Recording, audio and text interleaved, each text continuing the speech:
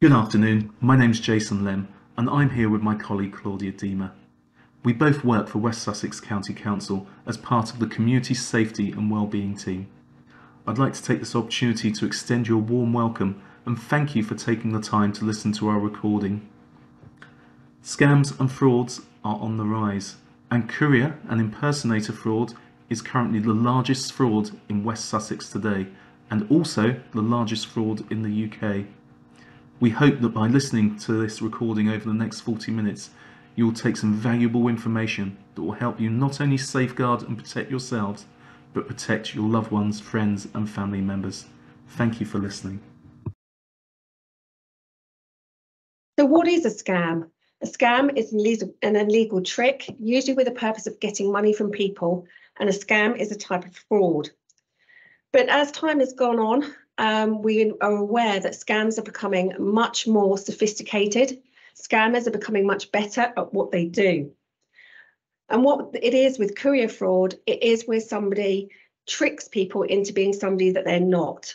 So they pretend to be either some kind of imposter or somebody from a really good background or from a well-known organisation, and they would dupe an individual out of large sums of money.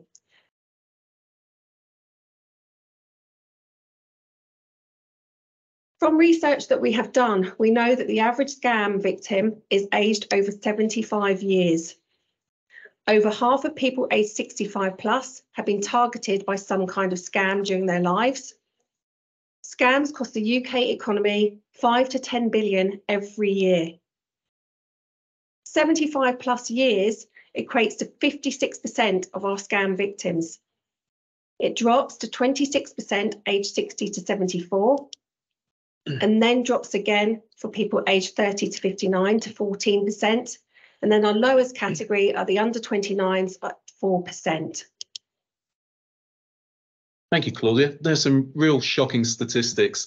Scams are definitely on the rise. And let's put that into context. I'm going to give you a statistic. Scams and frauds in their various guises account for almost 50% of reports to the police in the UK every year. That's an extraordinary amount. Traditionally, if criminals wanted to take our hard-earned cash, if they wanted to steal our jewellery, our money, our financial well-being, they might wait till the hours of darkness, wait till we were in bed or at work. They might put a pair of tights on their head. They might sneak in through a top window. The thing is, if they do that, the traditional criminal risks leaving fingerprints, fibres from their clothes. They risk being caught on CCTV by a neighbour. They risk being caught. Our modern day fraudster, our modern day scammer, they are not going to get caught as easily. They are simply, in the case of courier and impersonator fraud, picking up the phone, asking us for our money, and we are giving it to them. One of my previous roles up till very recently was working in Sussex Police for 16 years, and I'm going to make reference to that as we talk during this webinar. 16 years ago, when I joined in January 2007, in my first year of working in Sussex Police from January 2007 till December, I dealt with just two reports of scam and fraud in that entire year. In my last working week, my last full week in Sussex Police earlier this year in January, I dealt with 5. Scams and frauds are on the rise, and it's a shocking statistic. I'm going to reiterate some of those stats which Claudia made. In Sussex alone, there has been, in the last quarter, going to December, the last 3 months, an amount of 4.67 million lost to scams and frauds as a whole. West Sussex takes the highest portion of those at 2.28 million. Courier fraud, which we're going to talk about today, accounts for £277,000, 790 of that amount in the last 3 months. And that's why we're talking to you about this important subject today. It's important to say that courier fraud and impersonator fraud is now our #1 fraud in West Sussex, and that trend is the same nationally. In West Sussex, certainly for the last 3 months, for the last quarter to December, that accounted for 27.4% of all of our fraud calls. The biggest one recently in 2020 and 2021 was dating and romance fraud, and that accounts now for just 11%. It has been overtaken by courier and impersonator fraud. Let's have a quick look at some of our demographics. You can see here that 75% of the victims for courier and impersonator fraud are aged 75 and above. And if we have a look at some of the other age demographics that are affected by courier fraud alone, if we just jump down to the 60 to 74 year bracket, we can see that that number drops drastically down to 17%. Under 29s, just 1%. This is a crime. This is a fraud type that affects our most elderly in our communities. Have a look at this slide as well. You can see that disproportionately courier and impersonator fraud affects females. And you can see there 64% of females are affected versus 36% of males. We've looked into this, and this isn't a consistent trend because this goes up and down from year on, year out. The most important statistic that you'll see at the bottom of this slide is that actually 63% of these people live alone. And that's really important because courier fraudsters who are picking up the phone do not want us to talk to anybody else. They don't want us to apply the brakes. They do not want us to apply any sensibility to this. They want us to fall for their scams and frauds, and they want our cash. The first picture that you'll see on the left, I thought it was really the taxman, an impersonator fraud. The gentleman there, a very young chap, my age, 21, Claudia. Yeah. Yep, see, there we go, 21. He fell for £10,000. The scam at the time, which he wasn't expecting on the phone call, was relevant to him at the time. He had just completed his tax return. And so when the scammers and fraudsters called and they said, well, hello, sir, we're calling from the HMRC and you need to pay an amount of £10,000 or risk being arrested today, he naturally paid it because it was relevant to him at the time. Another picture to the right, another article. This lady here, a doctor, an associate lecturer at London University, a music teacher, a very clever young lady. But because, again, she had completed her tax return only recently, she actually describes in the rest of the article, which you can't see here, a 6-hour ordeal where she spoke to the scammers, transferring money and more money and more money as it went on. It can affect us all. We have to be really careful. And so we come to courier fraud. Claudia very kindly said that we're going to give some real life examples of this, and we will talk about some of the variations of courier fraud. But I would like to give you one of the most popular stories, which I heard victims tell me consistently last year when I went to visit so many of them. Courier fraudsters will call and say they are either one of two things. They will say they are from your bank's fraud department, or they will say they are from the police, which is quite sinister. A scam or a fraud is meant to put you on the back foot, and it's designed to make you make a one-off quick decision to part with your cash. And courier fraud is no different. When somebody calls and says they're from the police, it will put you on the back foot. Most of us, within reason, will want to help the police. And I give the analogy of when I go to a get-together, a family get-together, and I maybe haven't seen relatives for 15, 20 years, and you'll shake a cousin's hand, and of course the conversation will invariably turn to, what do you do for a living? When I used to tell them I work for the police, they would recoil. And it's the same when a courier fraud victim, an elderly courier fraud victim who lives alone, picks up that call and they'll hear, sir, madam, hello, we're calling from, in this case, Hammersmith or Scotland Yard police station from the fraud department. They will never be nearby, and they will say there's nothing to worry about, but you need to help us. I'm going to refer to a gentleman I dealt with last year, and this poor gentleman who was in his 90s, a lovely chap, and I spent a fantastic amount of time with him afterwards. He had had this phone call. He wasn't expecting it. It was unsolicited. He wasn't expecting a call from the police, and they said just what I've said. Sir, nothing to worry about. However, we have somebody in custody, and this person has been using a cloned version of your card. And we know this because we've interviewed them. And under interview, they've told us that your bank branch, your local one, has been supplying your details to them fraudulently. And as such, we're conducting an investigation that we want you to help with. They will add a real rush tactic to this. They want you to go and draw out your money quickly, not only to aid with their investigation, but they will tell you that your money will be at risk of being lost unless you do so. It's at this point that this gentleman that I spoke to, he told me that actually the scammers and fraudsters knew exactly what bank account he actually used in Chichester. He used two, in fact. But actually, when we unpacked this, he remembered that actually they had said, "We're looking at a bank account in Santander," to which he very quickly said, "Well, you've got that wrong, sir. I bank with Santander, I bank with Barclays and Lloyds." And they said, "No, you're absolutely right. That's exactly who we're looking into, and you can help us today." The chap who lived just outside of Chichester arranged a taxi because he no longer drove. He went to his bank. Now, we're very lucky in the UK because our ops signature colleagues in Sussex Police have designed something called the banking protocol, which if somebody goes to a bank, especially somebody who's elderly, and will ask for a strange or dubious or unusually high amount of money, then the bank will rightly say and ask all these questions as to why you're withdrawing that. If you can't give a credible answer, then actually the bank will very kindly make you a nice cup of tea, put you in a very comfy room with a plate of custard creams, and they will call the police so as we can unpick it for you, and certainly so as we can reduce that risk and apply that sensibility that I talked about earlier. Now, our scammers and fraudsters, they know about this, and they will give you a cover story. The majority of them will be on the phone when you go to the bank.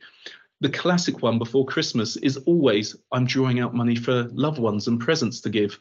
The other classic cover story that I often heard was, "Tell the bank you're drawing out this large sum of money to pay the final payment for your builders." And if the victim, if the elderly person can give a credible reason as to why that money should be withdrawn, the bank will let them take it. They're lying to the bank because they've been told by the scammers not to tell anybody. When the money gets home, the fraudsters will naturally congratulate that person on helping them with their investigation. They will naturally say, "Thank you very much. You've been a great aid to us. But before you go, sir or madam, I'm just going to get you to read one or two of the serial numbers out from these banknotes that you've withdrawn." It's worth saying, on average, the average courier fraud victim will draw out £4,000, although that amount can be much higher and much lower. When the old gentleman that I was mentioning, the lovely 90-year-old, read out about 3 or 4 of his serial numbers from his banknotes, he was very quickly told by the fraudsters that all of these notes were basically counterfeit and fake. The poor gentleman felt like his world was crumbling down around him. The fraudsters very quickly told him that because he had been so incredibly helpful, with their investigation, they would refund all of the money.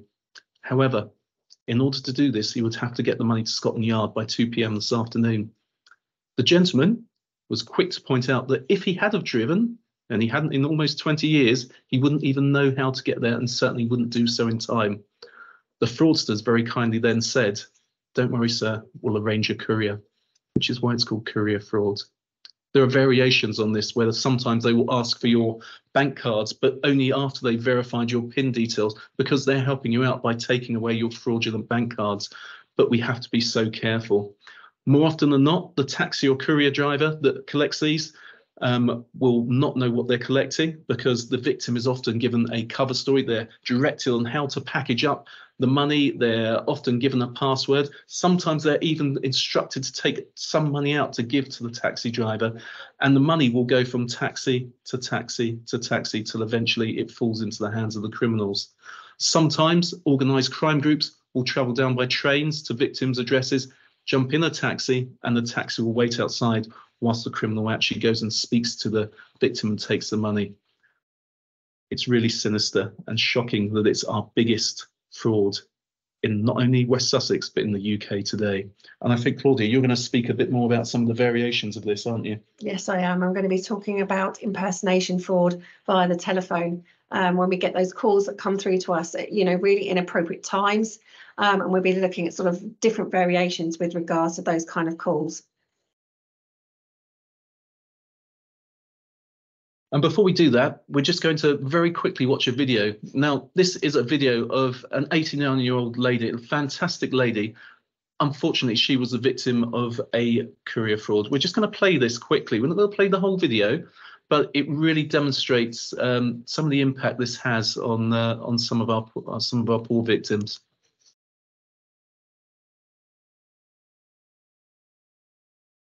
Phone rang round about between 9 and 9:10, and the phone is over in the corner, so I just got up and picked the phone up, and a man's voice said, "This is the police." and he said, we have apprehended 2 men who have been using your bank card. And the first thing I said, well, how can they? Because the card is here. And my handbag was near me, so I picked my purse out of my handbag. I said, I've got the card in my hand now. How have they done that? All he told me to do was I'd best ring the bank to let them know that somebody had been using my card. I switched him off and phoned the bank, and a female cheery voice said, hello, I'm Samantha, can I help you? And then I told her what happened, and she said, well, you'll have to give me the numbers on your bank card, front and back. I gave them back. And she said, right, that is now closed. The man who said he was a police officer, he was on the phone to me.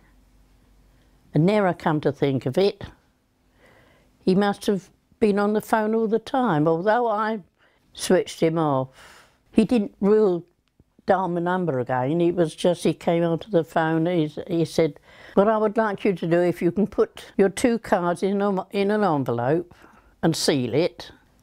Then he said, think of a password.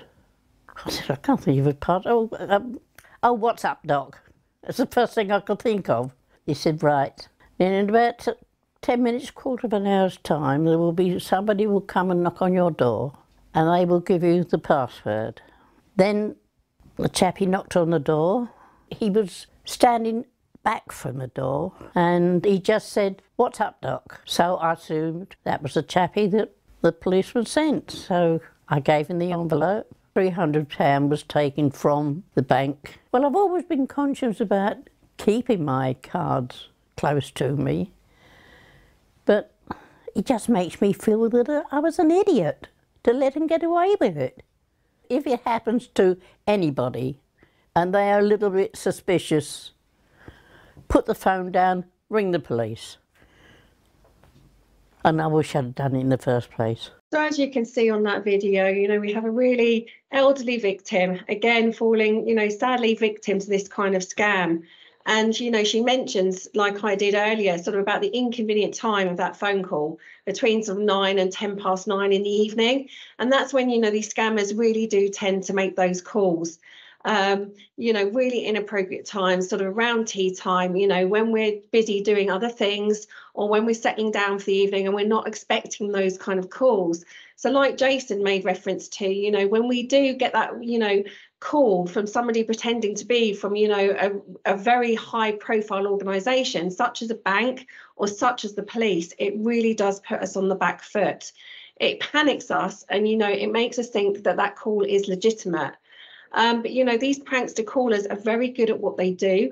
They're very skilled at what they do. And they use a lot of what we call social engineering skills to fire very quick questions at you in order to get that information out of you, such as personal information or financial information, such as your passwords, your PIN numbers, all that kind of information that they will use to then exploit or sell on in order to get that, get your money from you in some way.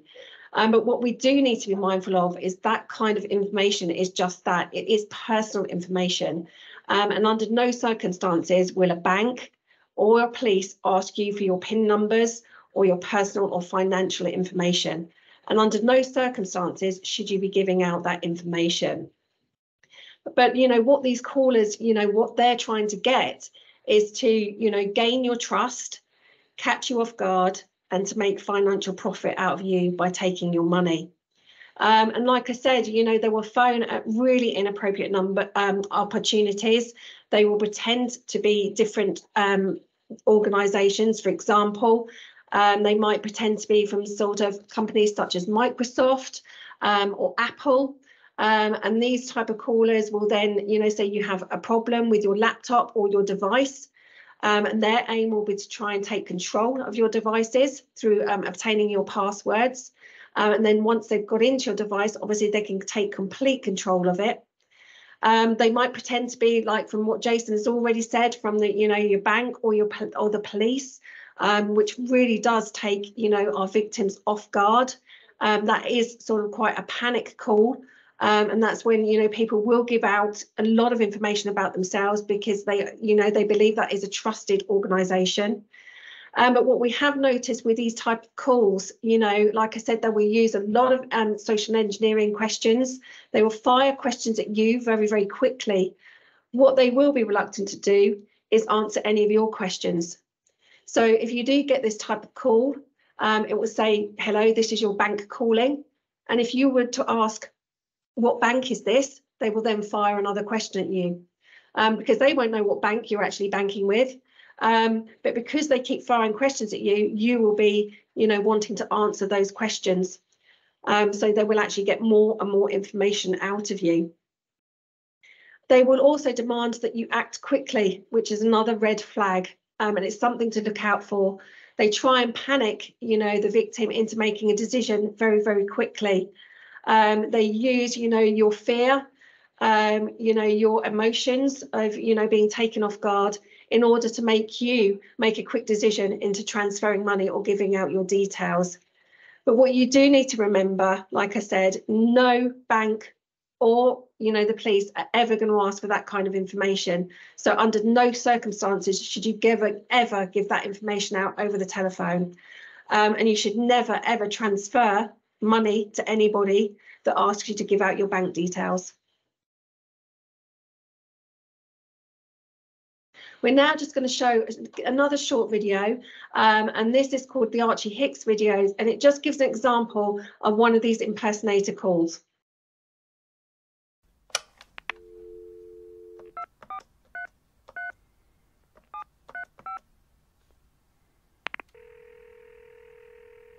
Hello?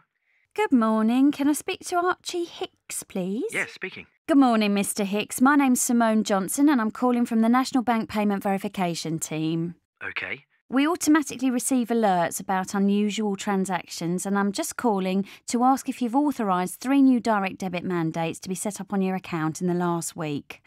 What payments? We have 3 new instructions which have been flagged up, each for £900, which make a total alert value of £2,700.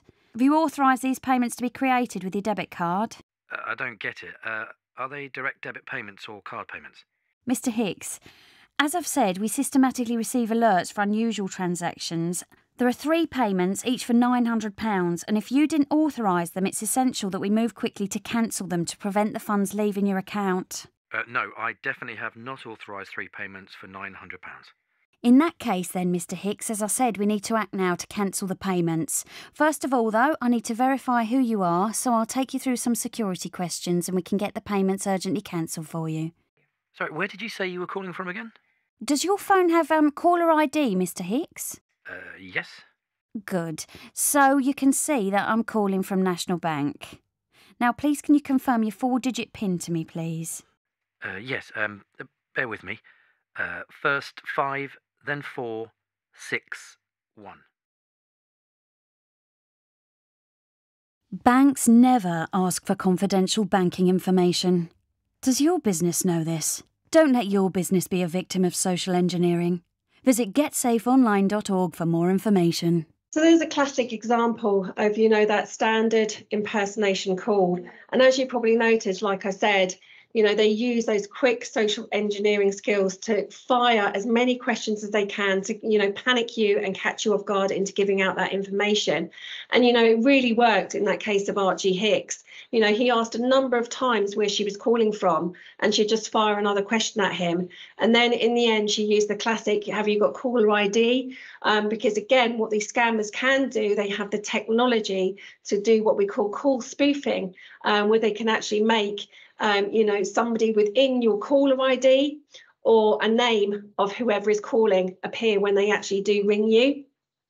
And that's another way of how they make the call look more legitimate. And also, there was that whole sense of urgency within that call as well. If you don't take action now, we need to stop these payments being processed. So they are the classic red flags to look out for from this type of call. So what can you do and what tips do we give? You need to ask the questions of how do you know who is actually calling you? You know, it's very easy for scammers to either hide behind a screen, a computer screen. You know, anyone can pretend to be absolutely anyone.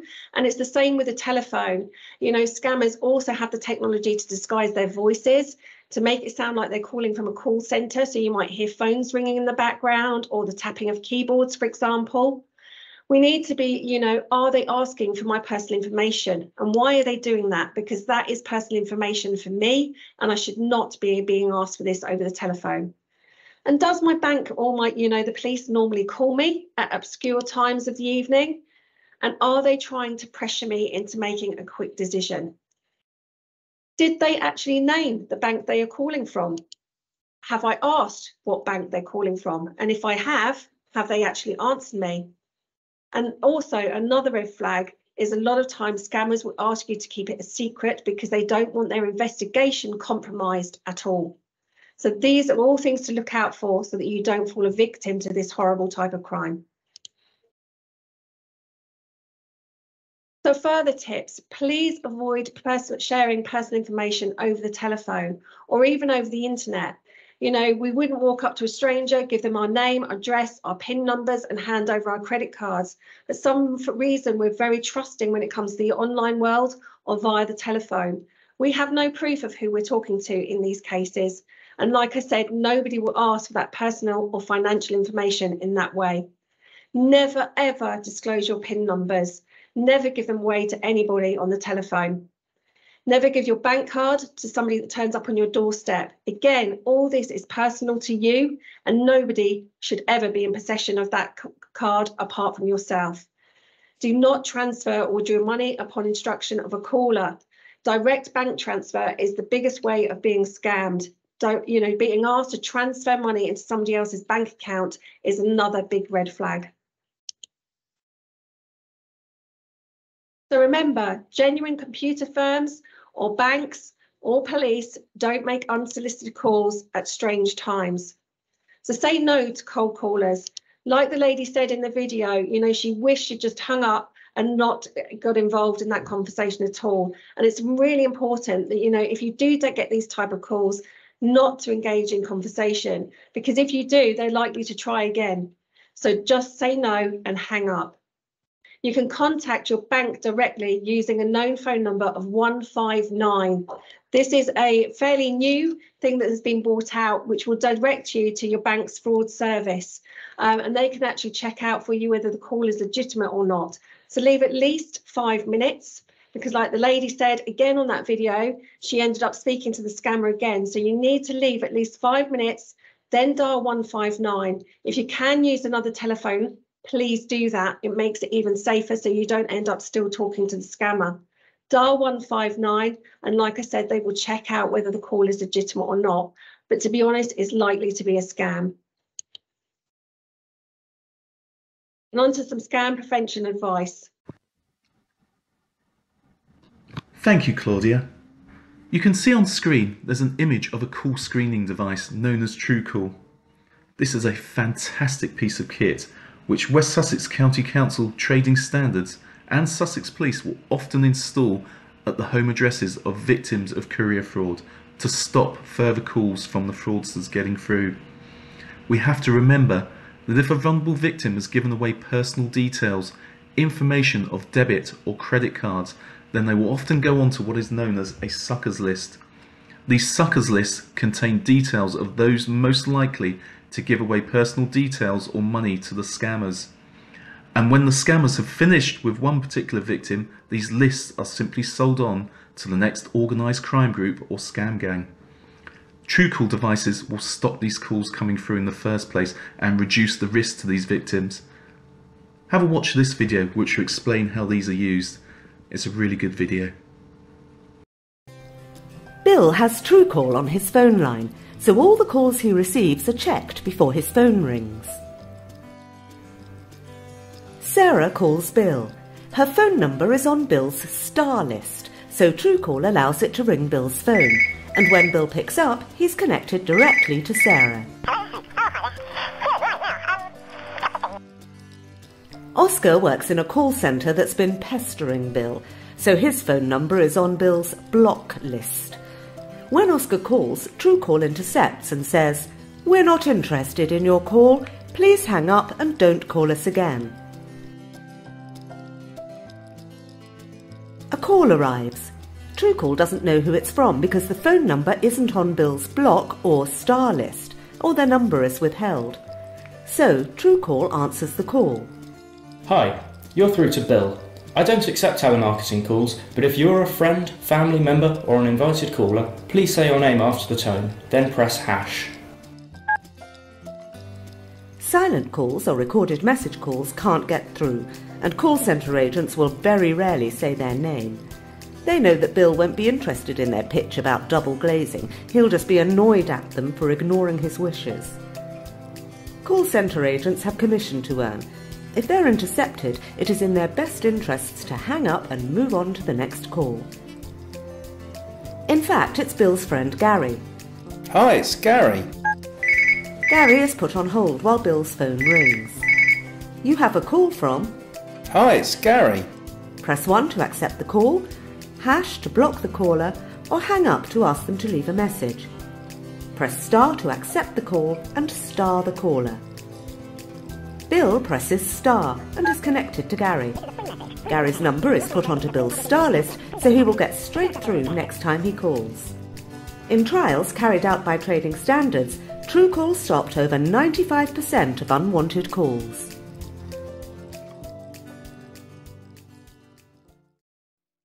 A fantastic way of protecting some of our most vulnerable victims. As I said, this really is used for repeat victims that are being scammed day in, day out, week after week. We can protect ourselves. We don't have to have the Rolls Royce of call screening. And I recommend for everybody, anyone who wants to, we can all approach our landline phone provider and you can look at call screening devices. My dear mother, sorry, mum, to mention you, does in fact have a call screening device. All phone providers will do them. Sky has Sky Shield, BT has BT Call Guardian, and so on and so on. Scammers and fraudsters do not want to leave messages. So if I were to call my dear mum, I wouldn't get straight through to her. I would have a message saying that if you're a scammer or a fraudster, please hang up. Or if you're an unwanted call, please hang up. And I would be given the option of saying, "Hello, mum, it's your son, Jason." My mum would then get that phone call. She would get my message saying, "Hello, it's your son, Jason," and she would be given the opportunity whether to connect me through or not.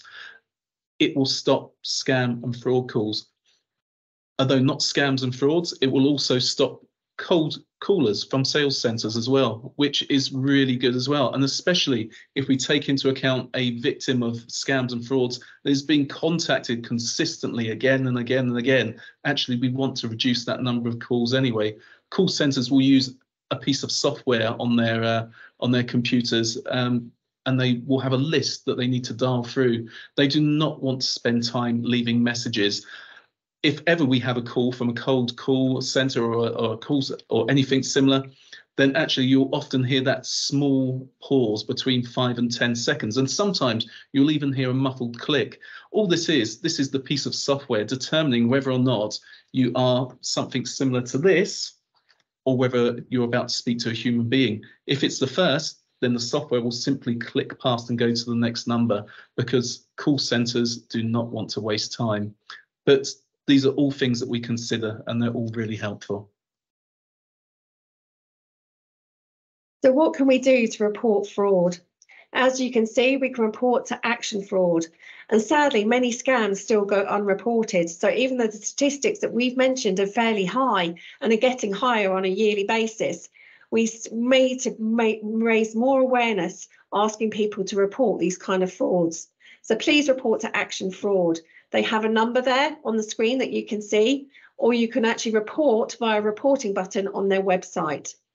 Scamalytics, you can also report as well, and they also help victims with regards to ongoing fraud. In non-emergency cases, you can also report to 101, and Sussex Police Operation Signature, their work focuses on the protection of vulnerable members of our community. They prevent them from becoming victims of such frauds that we've mentioned today. And if a vulnerable person has been a victim of fraud, you can report this to Sussex Police via the 101 number, and the Operation Signature team should work with and support that individual with their ongoing help.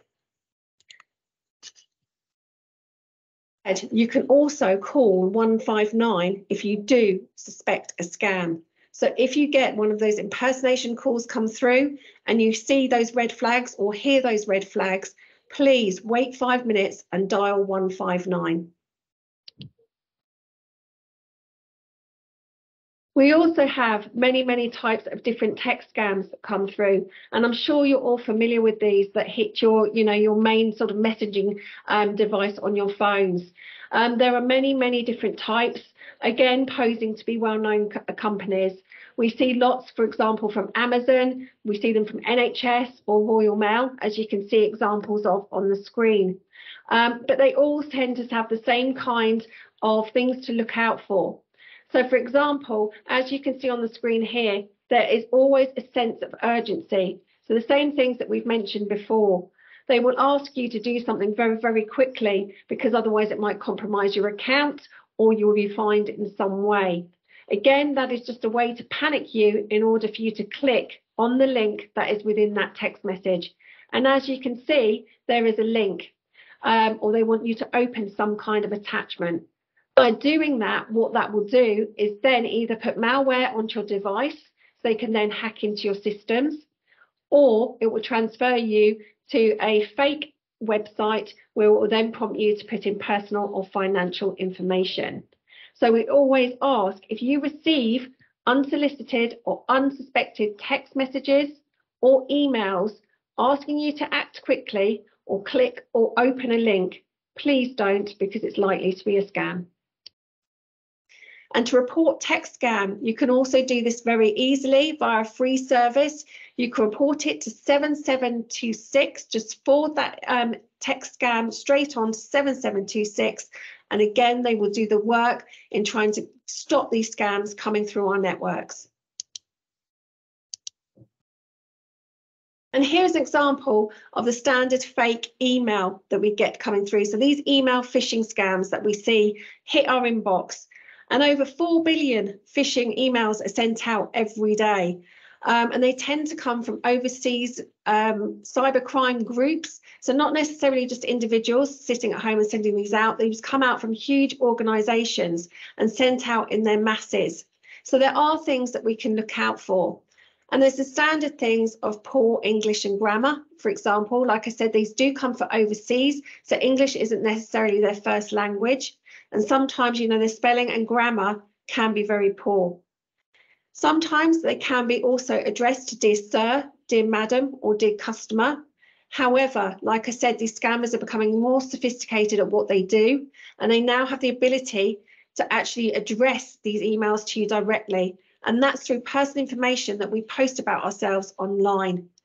So please be wary of the type of information that you give out about yourselves through social media or through any other things that you do online. But the things to look out for that never ever change. Again, there will be a sense of urgency, so asking you to act quickly, and also clicking on a link or opening an attachment within that email. And those are the two things that have never changed over the number of years that these horrible scam emails have been, being sent out. So please look for those within these scam emails. And if you do get that, just don't open the emails at all. If you do receive such an email, you can report them to report@phishing.gov.co.uk. But what do you do if you become a victim of fraud? We need to be able to spot these scams. And hopefully through this, this presentation that Jason and myself have given you today, you have some examples of the type of things to look out for and those red flags that might just raise those alarm bells for you. So be able to spot it. Look out for these signals, look out for those social engineering skills, ask questions, take time, slow down, and don't be panicked into making quick decisions, because that will help stop this. But most importantly, if you do become a victim, it's really important that you report it to those organisations that we mentioned in the previous slides.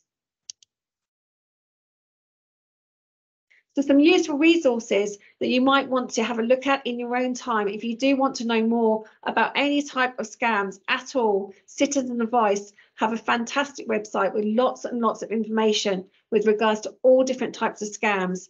They also have, helplines on their website and signposts to some other useful websites that can provide that support for you. We've already mentioned action fraud. They're the reporting process that we need to be reporting, online or telephone fraud too.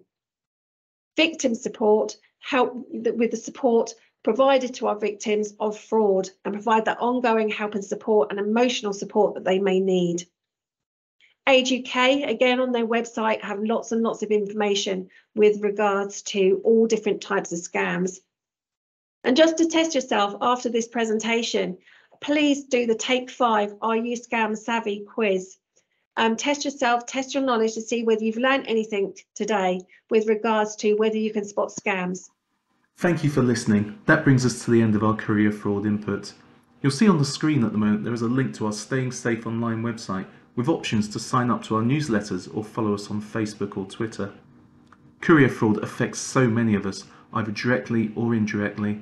If you see a friend, a family member or a loved one talking about any of these signs that we've discussed today, talk to them, keep them safe, and above all, keep each other safe. Thank you for listening.